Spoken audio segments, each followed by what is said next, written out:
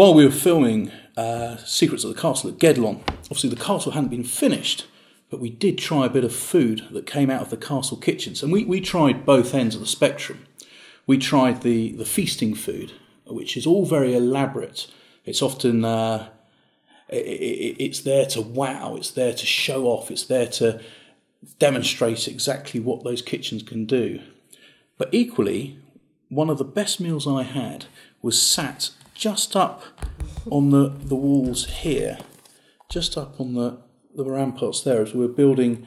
This is the chapel tower, and we had this bowl of what you might describe as gruel, but it was absolutely fantastic, probably because we'd had a very, very hard day's work behind us.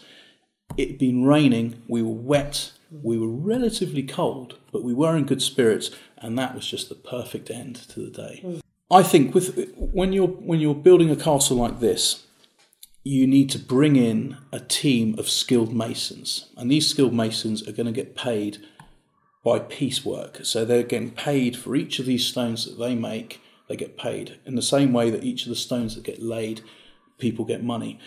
And you then have this, I suppose, disposable income. So that's going to attract other people to this castle site who will go and provide food for these masons. Suddenly you're buying the food.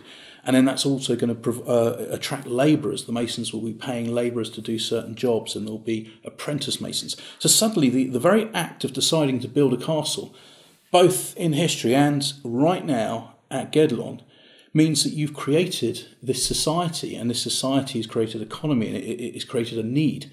So I genuinely think that the workers that were working on the castle while it was being built would have been very, very well fed, because, or at least they wouldn't be wanting for food, because an army marches on its stomach, and you essentially have an army of workers there. And if they're hungry and they can't work effectively, your castle isn't going to be built quickly.